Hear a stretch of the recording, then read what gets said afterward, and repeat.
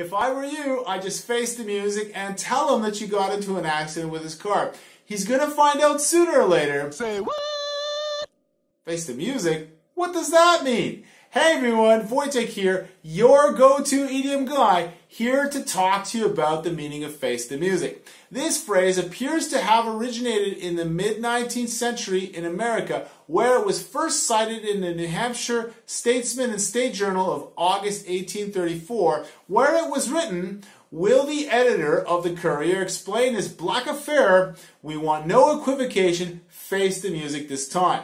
Some believe that this saying originated from disgraced officers being drummed out of their regiments, while others believe that this phrase comes from actors who had to face the music, which was the orchestra pit, when they went on stage. As we all know, every action has a reaction, and to face the music means to be confronted with the unpleasant consequences of one's actions. If you wanted to use this idiom in context, you could say, she stole the money, now she has to face the music.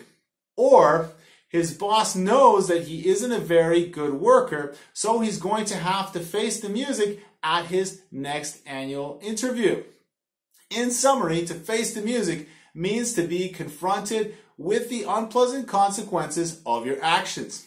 Have you got a similar expression in your language? We'd love to hear about it in the comment section below.